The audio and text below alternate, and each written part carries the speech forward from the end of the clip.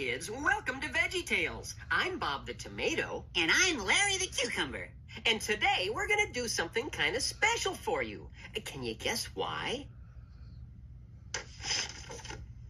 Because God made you special. You see, Larry and I were talking it over. And since we always end the show by telling you that God made you special, we thought we'd do a whole show about it, because it's not just the way we say goodbye. Nope, we really mean it. Right, guys? That's right.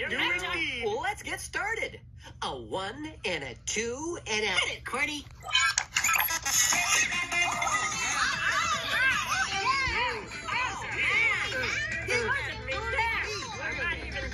Larry, what are you doing?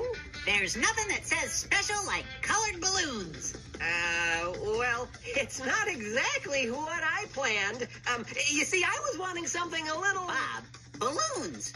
And wait till you see what else I got.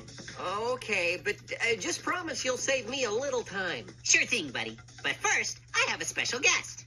Hello. Oh, Junior. Hi, Junior. What have you got for us today? Well, today I want to share one of my favorite stories. It's one where I got to show the kids who are small like me that God can use them for big things because he made them special. Oh, I think I know what it is.